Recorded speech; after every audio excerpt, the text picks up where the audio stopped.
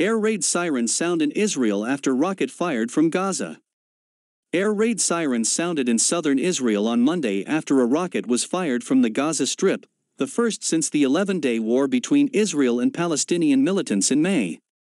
The Israeli military said in a statement that it identified one rocket launch that was intercepted by aerial defense batteries.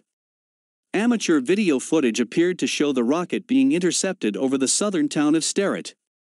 The rocket fire could jeopardize 3 months of relative calm since Israel and the militant group Hamas, which rules the Gaza Strip, struck a ceasefire.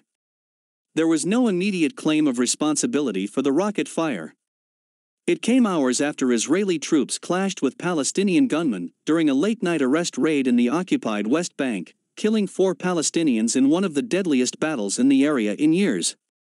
The fighting erupted in Jenin, a city in the northern West Bank where tensions have been high since a man was killed in fighting with Israel earlier this month. Israel's paramilitary border police said its forces were attempting to arrest a suspect when they came under heavy fire from close range by a number of gunmen. It said Israeli forces returned fire, and none of its officers were injured.